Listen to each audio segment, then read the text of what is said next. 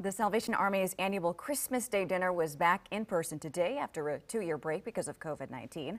Fox 4's Kelly Peltier tells us what the dinner means to some in our community. You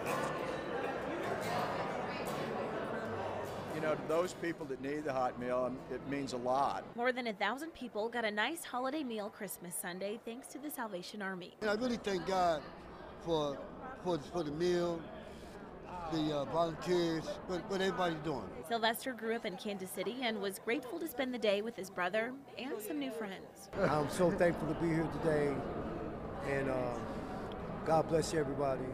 Merry Christmas. Maybe you have many more. Volunteers say the smiles and sense of community is what the dinner is all about. I talked to a gentleman this morning who is here. His wife died 5 months ago, and Christmas is not the same for him.